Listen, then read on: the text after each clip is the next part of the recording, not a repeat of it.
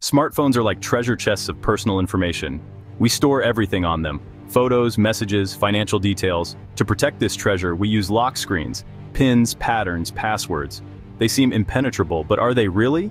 Hackers are always looking for ways to bypass these locks, and unfortunately, they have a few tricks up their sleeves. One method hackers use is surprisingly simple: USB debugging and ADB commands. USB debugging is a feature meant for developers to access the phone's system, but it can be a backdoor if left enabled. Hackers can connect the phone to a computer and use ADB, a command line tool, to interact with the phone. With the right commands, they can bypass the lock screen or even reset it completely. It's like leaving a key under the doormat. Convenient for you, but an open invitation for unwanted guests. This method requires physical access to the phone, which might seem limiting. However, imagine leaving your phone unattended at a cafe or lending it to someone you thought you could trust. It's easier than you think for a skilled hacker to exploit these vulnerabilities.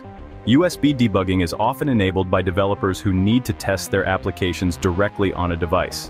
While this is essential for development, it poses a significant risk if the device falls into the wrong hands. Once connected, a hacker can use ADB commands to install malicious software, extract sensitive data, or even control the device remotely.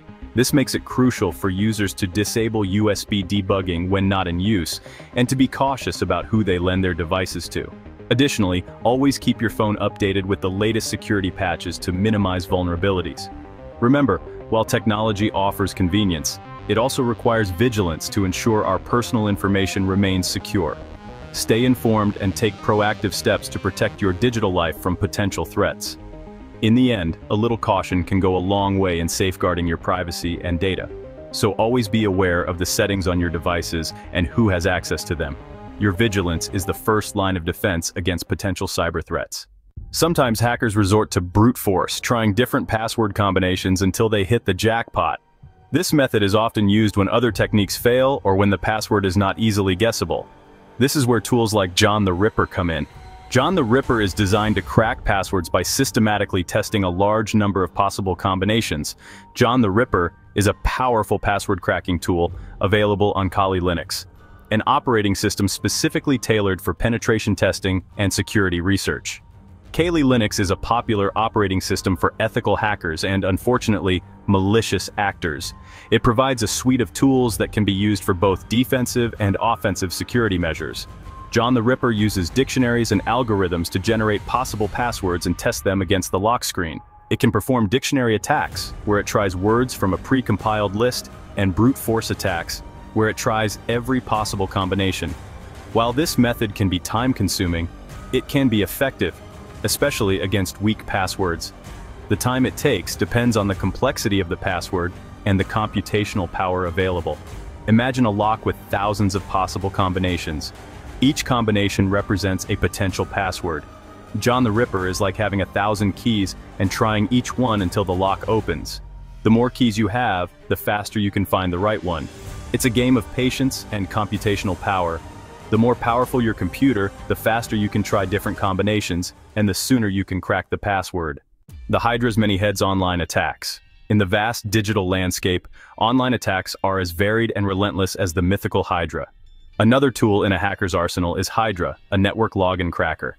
This powerful software is designed to break into systems by systematically guessing login credentials. Hydra automates the process of guessing login credentials for various services, including Android lock screens. It can target anything from email accounts to social media profiles and even banking apps.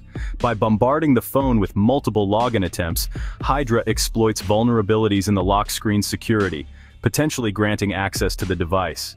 This relentless attack can bypass weak security measures, making it crucial to stay vigilant. Imagine a Hydra, the mythical multi-headed serpent, attacking its prey from different angles.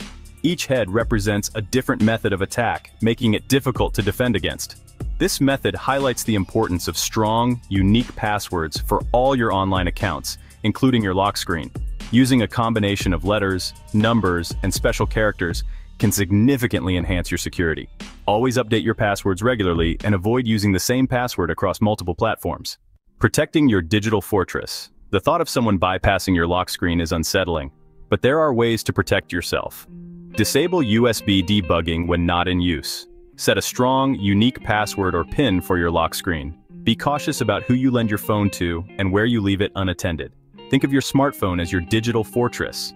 By taking these precautions, you can strengthen its defenses and keep your valuable information safe from prying eyes.